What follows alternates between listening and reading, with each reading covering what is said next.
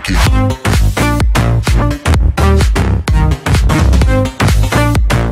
What's up guys, I'm back here with a new video, and this video is the universal trick that you all should need to know. Well, I have posted lots of tricks about the Android, but it's been a long time that I have not posted any tricks about the Windows. So this time is for the Windows. Okay, so all you need to know that the IO bit driver booster is the best software in this world that I have ever known and I have ever used in this last previous years, that it is able to fix any kind of PCs and laptops, or you can say the framework, or for the workstation model of any kind of server PCs, and that's all. So this is the free software. All you just need to pay for the internet connection speed, and that is just quite common. You have internet in your home and you can actually use it. So this is the free software which is available in the CNET servers, and I have already downloaded it, and it contains the simple method that all the usual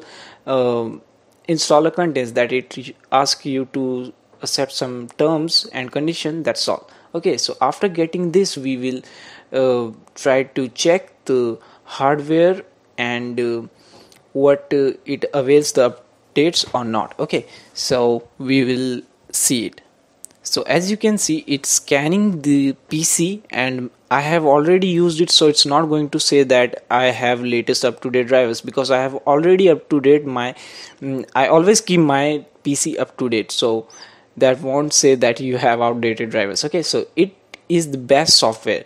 You can see that it even installed the drivers for the USB, for the ADB Android drivers, or for the ACPI system, or for the system bus, or for the networking drivers. So you don't have to worry about for single thing. Okay, and this is the first one, and this one is the second. This is the driver pack solution. All the links are in the description. So this is the huge file that you all should download if you want to get it for all PC drivers in offline mode. So its size is about 12 GB, so it gets up to date every month. So that's the reason that you should download every month a latest version.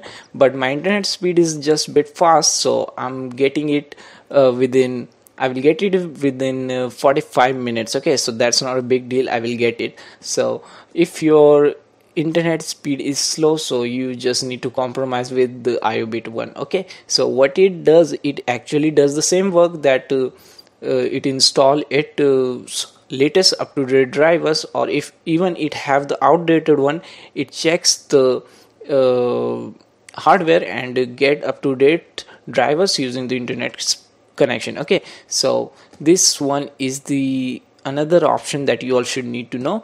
But this have a kind of you can say that a problem. It installs Opera Mini browser, but that's not a big deal. You can uninstall it even after the installation of driver. Okay, so that's all for this video. This was the trick that you all should need to know, the universal method. And if this helps for you all, don't forget to give it a thumbs up. Have a nice day guys, goodbye.